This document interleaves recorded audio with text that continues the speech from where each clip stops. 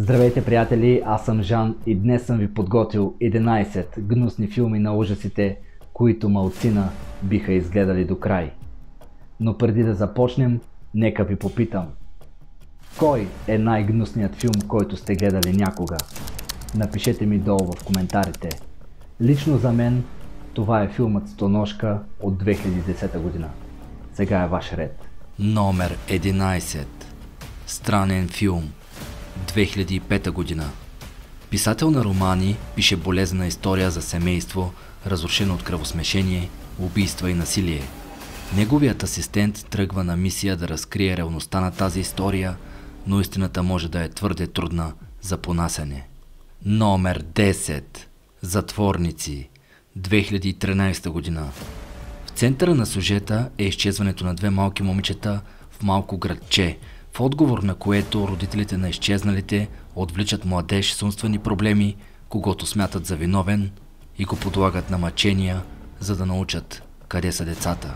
Номер 9. ГЛУТНИЦАТА. 1977 година. Жителите на Сил Айланд се оказват тероризирани от глутница кучета, изхвърлени домашни любимци, които навестяват почиващите в града. Едва ли бихте погледнали бездомно куче по същия начин след този филм. Номер 8. КОЖАТА, в която живея. 2011 година. Блестящ пластичен хирург, преследван от минали трагедии, създава тип синтетична кожа, която издържа на всякакъв вид увреждания. Морското му свинче е мистериозна и нестабилна жена, която държи ключа към манията му. Номер 7. НАМЕРЕН. 2012 година.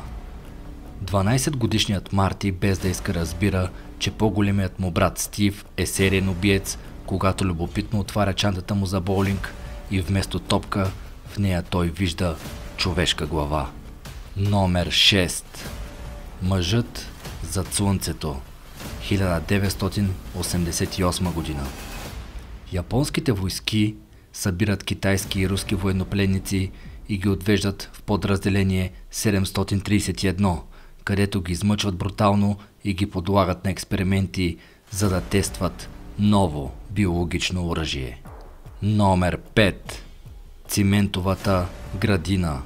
1993 година. 4 деца живеят в изолирана сглобяема къща. След като родителите му умират, те искат да останат заедно, да са сплотени и да си играят.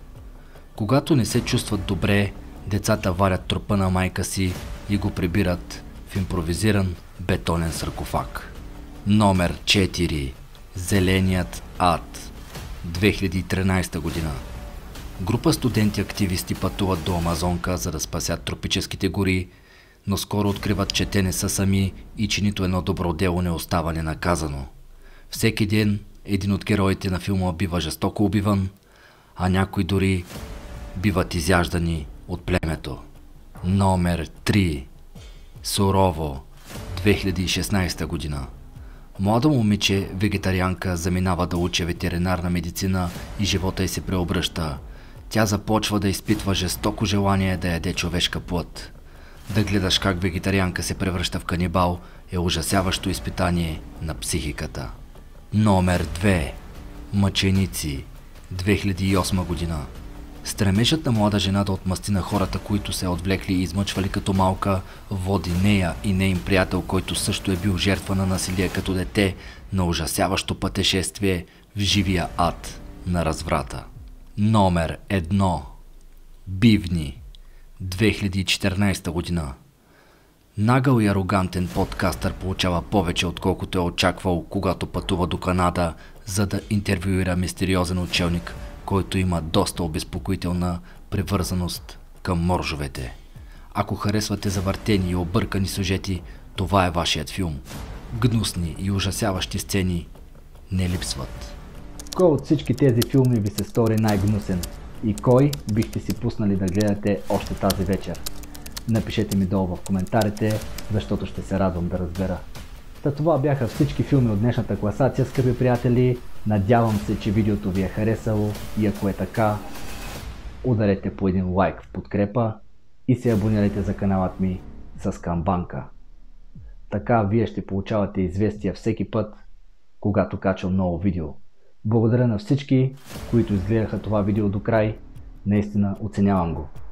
Това беше всичко за днес. Скъпи приятели, ще се видим в следващото видео. До скоро!